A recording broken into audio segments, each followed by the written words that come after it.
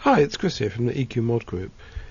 In this tutorial, we're just going to look at how to assign sounds to the various EQASCOM functions. Now, I must admit, when this idea was first put to me, I thought it was a bit of a gimmick. Having your mount talk to you seemed like craziness. But having used it, I've really found that it is something that is of great use. You know, it having some audio confirmation that what you've asked to happen is happening, especially when you're in the dark, fumbling about, pressing buttons, it is a great benefit. Okay, the way we set it up is simply to click on this speaker button, and this brings up a whole new form. Now, by default, EQASCOM uses a PC speaker beep. Now, I believe there may be problems with some versions of Windows, probably Vista, maybe Windows 7, where the speaker beep doesn't actually work. So to get around that, we added the ability to play WAV files instead. And once we did that, that opened up the ability to add a whole load of different sounds for all the different actions. And that's what we've got nowadays. So, to assign a sound, what you have to realize is that the sound has to be enabled, and that's done via these checkboxes.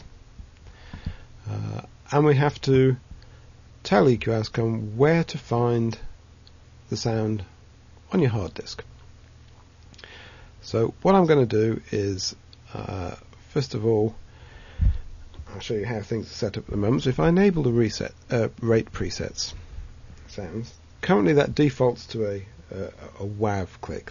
That is installed with EQASCOM by default. So pressing the button, because I've got to apply the changes,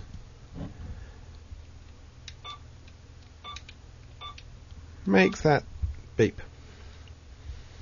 I've called it a click, but it's a beep.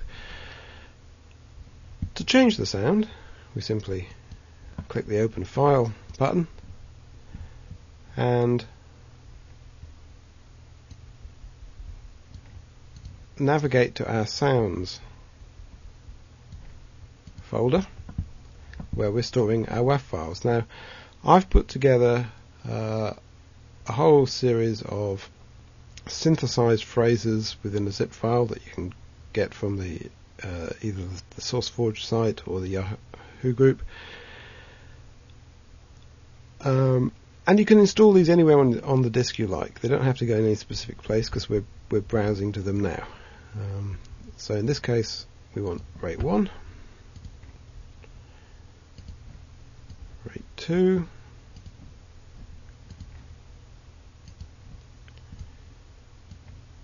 rate 3,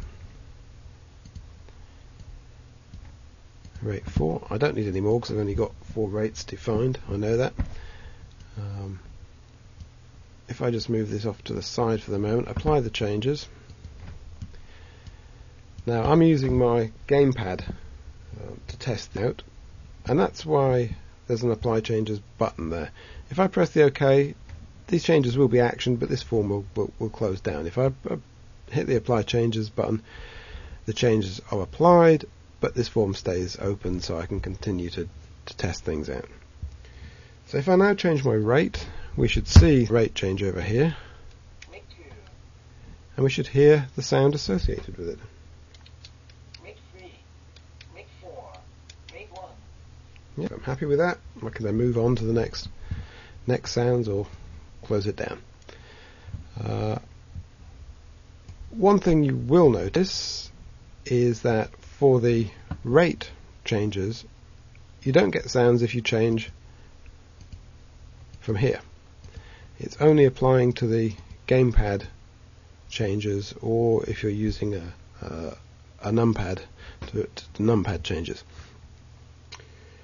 The reason is I kind of thought that if you're changing it from the drop down, you're getting enough visual confirmation of what's happening without needing to hear a sound.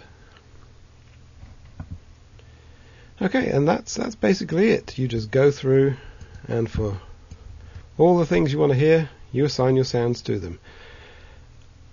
If you want to record your own WAV files, feel free. If you want to share them, feel free. And that's it.